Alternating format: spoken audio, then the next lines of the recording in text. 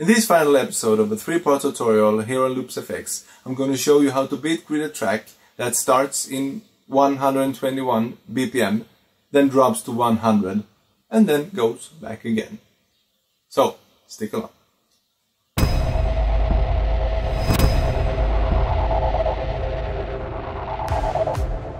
Tjena players, and welcome back to another episode of LoopsFX. My name is BERGWALL, or BERGWALL as we say in Sweden, and today I'm gonna do the final episode of the 3-part tutorial on how to beatbox like a pro. On how to beat grid like a pro on Rekordbox. This is part 3, the tempo transition. But if you haven't already seen part 1, the basics, or part 2, the unsteady beat, please do so before you continue with this episode. Here in this final part, I'm going to show you how to beat grid a track that starts in 121 BPM, then drops to 100, and then goes back up to 121 again. But this technique works even if the tempo just drops and never go up again, or starts at a lower tempo and rises to a higher. Same. It's called tempo transitions, but most tracks are often labeled only transition or trance. Why do we want to beat grid a track that changes BPM? Because we can! And it's kinda cool to play a track that suddenly drops in tempo or rises to make them magic moments.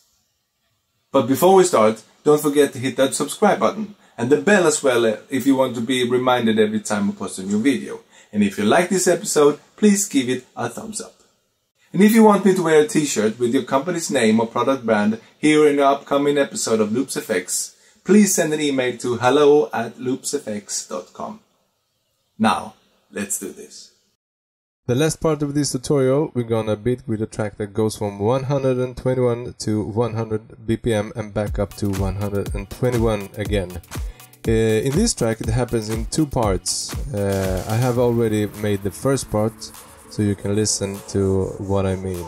Now here you can hear that the tempo was changed. And here it rises again. The tempo rises from 100 to 121. You can see it here up on the corner.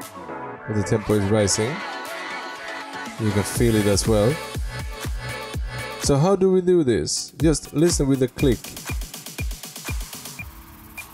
That is possible.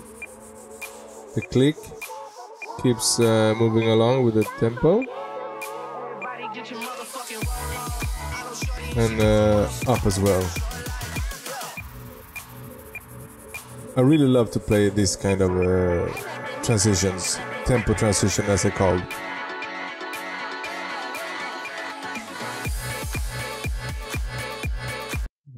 It makes that magic on the dance floor. So, how do we do this? First we gotta control that the tempo before the fall is correct, and it's not, so we go back. Where does it start drifting? No.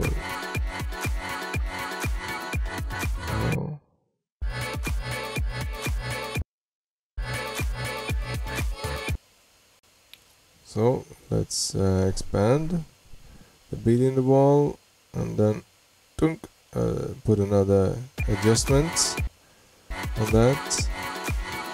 And move forward to see if the beat is drifting again. Yeah, it feels like that. Yes, it is. So we have to expand it again. And then, and you saw that I had the red line on the beat. Here is where the tempo drops for real. And it has to have adjustment quite on that first beat.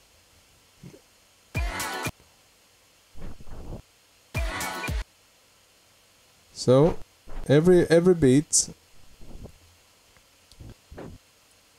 on that has to be adjusted now. So then we put the red line on it, and then adjustment. And there is the next beat.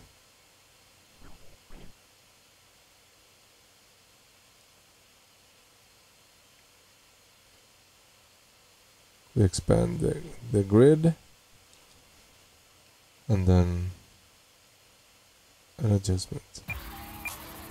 This has hand claps for beat, so let's use the hand claps.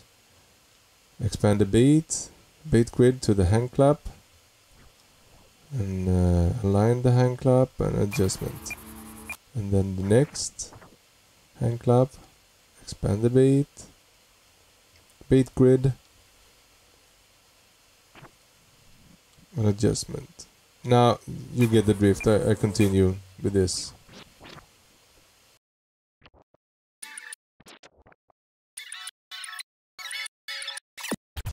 Here we are. A last adjustment marker. Bada-boom.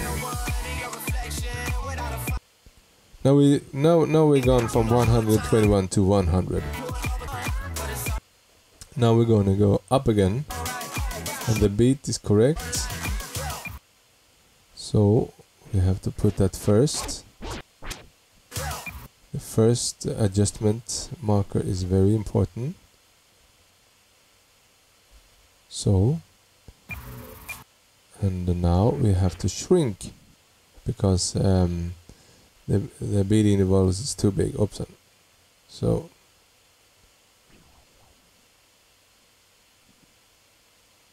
and align it, and then the next.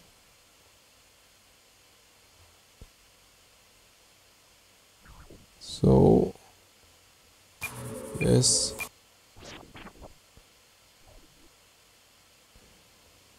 Yeah, you understand how this is done, so I continue with this.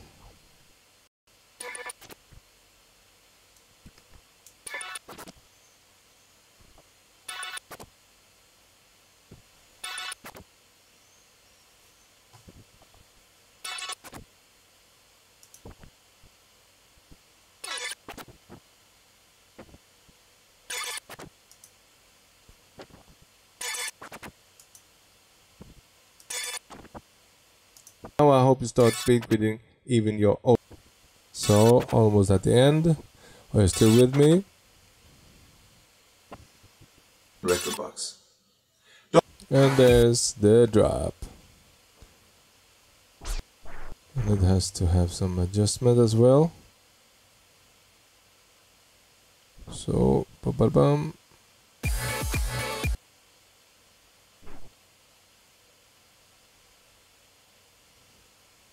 Go back, so, and don't forget the adjustment.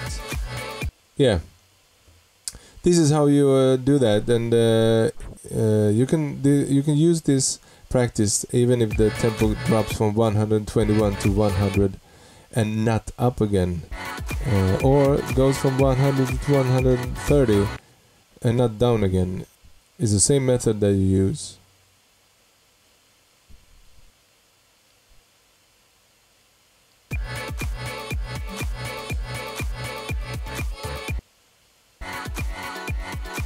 So, let's listen to it. Ba-ba-bum.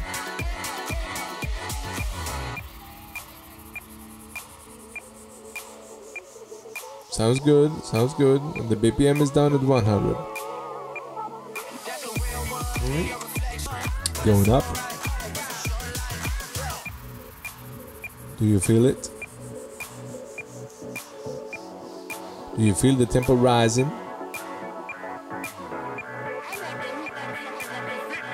Yeah. I started to get some feeling over here. And now is for the outro. Don't forget to check that as well. Because this can mess things up at the end.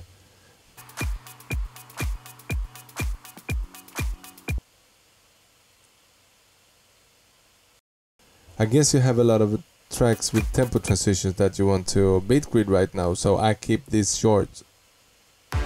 Thank you for watching this episode of a 3-part tutorial on how to beat grid like a pro in Rekordbox. Don't forget to hit that subscribe button and the bell as well if you want to be reminded every time I post a new video. If you have any requests or want me to test a product or a service of yours, please send an email to hello@loopsfx.com. See you next time.